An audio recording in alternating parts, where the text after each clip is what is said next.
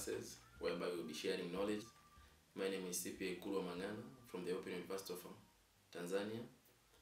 I am an assistant lecturer, banking and finance, and today we are going to look at principles of account from a course called OAF 101.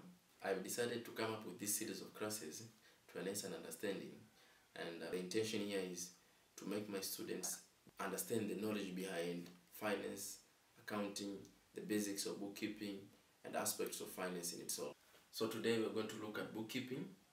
We're going to see the meaning of bookkeeping, accounting, seeing the difference between the accounting and bookkeeping, and who are the users of accounting information. So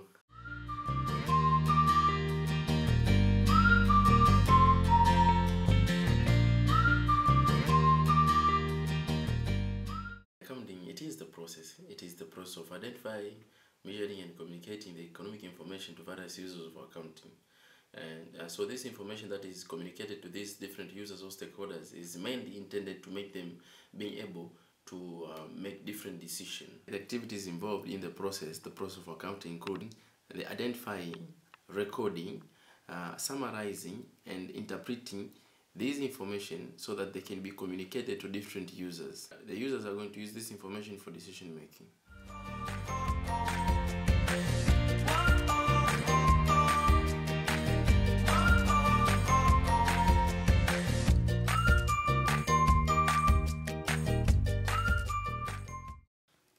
So now let us see what bookkeeping means. Bookkeeping is part of accounting. You cannot separate bookkeeping and accounting. Bookkeeping is that part of accounting that is merely concerned with the record keeping of accounting details. You see, the nature of bookkeepers' work is critical, and with the use and emerging of technology now, it has been simplified more. That's why we have machines like POS machines that also helps to simplify the work of bookkeeper. When you want to spot the difference between bookkeeping and accounting, or bookkeeper and accountant, there are areas or elements that you may look at which might give you a clue to differentiate between these two. One, if you look at the scope, accounting has much or bigger scope compared to bookkeeping. But again, if you look to the knowledge level, bookkeeper is supposed to have compared to the knowledge that an accountant is supposed to have. That's why we see today we have people who are acquiring more knowledge, the CPA, and CPA by means being a certified public accountant. But we expect a bookkeeper is someone with the knowledge at a certificate or diploma level compared to an accountant, of whom we think these individuals are supposed to have a higher, more level of education, be it a degree, a master, or somehow, like I said, a CPA. But again, the level of supervision, we are expecting the accountant are the ones who are going to supervise the bookkeeper. But the nature of the work, as we said it earlier, the nature of a work of a bookkeeper is more of critical work, but an accountant is going to analyze it. An accountant is going to pick and take it to where a bookkeeper has finished. That point where a bookkeeper ends up his work is the same point where an accountant starts doing his work.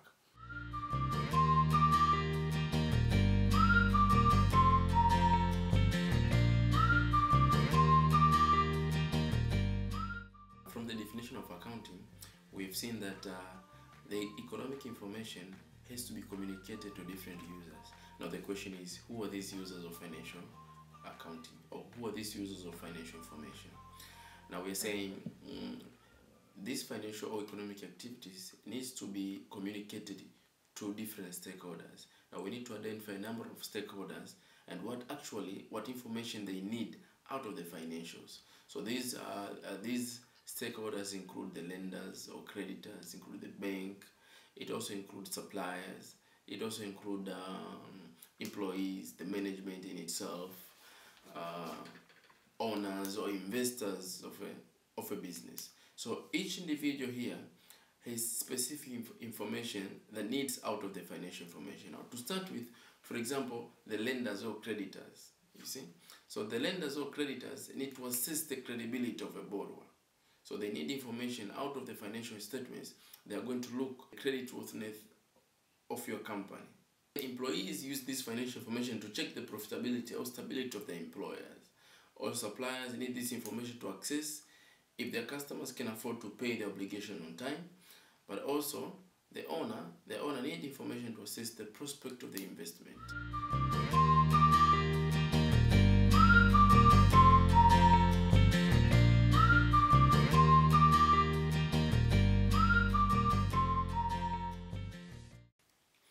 So these principles include the duality principle, matching principle, accrual principle, materiality principle, consistency, historical, prudence.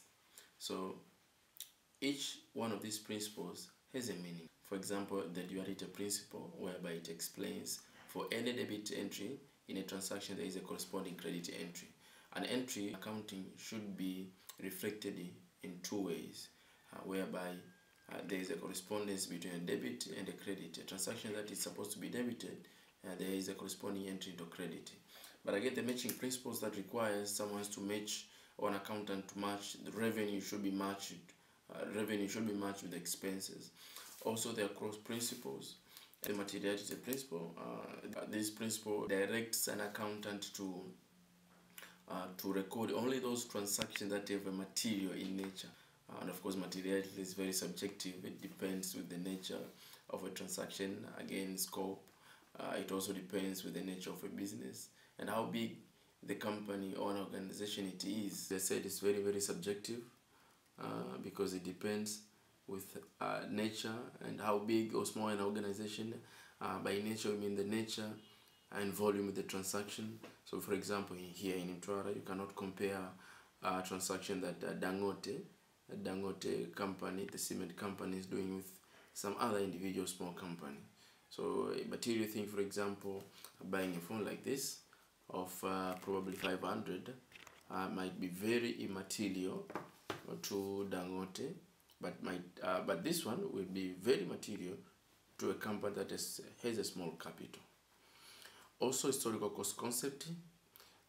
It is also a principle that requires recording or identifying of these transaction into historical cost, that you identify or you record that transaction based on the principal historical cost.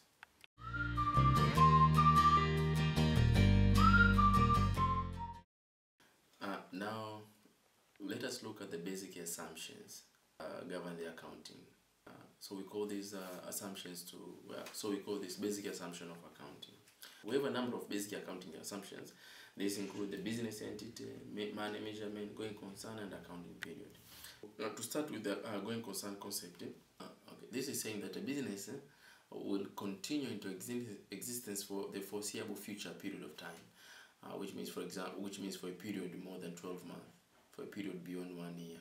So actually, this tells that when preparing an account, we will assume that the company in operation will continue into operating for a period more than 12 months. The accounting period, it tells that in recording business transaction, we will have a period, and actually it is a period it is a 12-month period. So this assumption, this assumes that in preparing financial record, we'll have a record of 12 months. Also, when you look at the money measurement principles, this actually tells we are only going to record those transactions in monetary terms.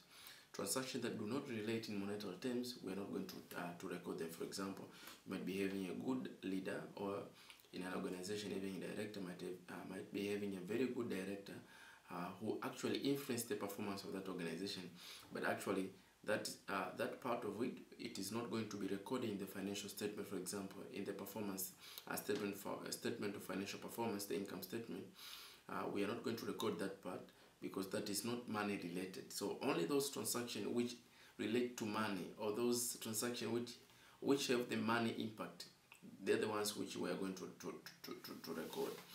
And again, the business entity, this concept, this assumption require that you're supposed to separate those activities of the owners and those activities of the company. Activities of the company should remain to be activities of a company, and those activities of the owner should remain to be activities of the owners. So you're not supposed to mix these two. if the owners of a company transact to that company, we are going to record that transaction differently from the transaction that is affected by the company. Let me make it clear that you have owners of a company, and you are also going to have you have activities of the directors, so owners of the company, and you're also going to have activities of the company in itself. So a company has to be differently operating from the activities of the directors. It should be clear that way. So if there is going to be an activity that relate to the company, for example, either it can be treated as drawings or otherwise, as we are going to see in future. And don't miss our next session. Thank you.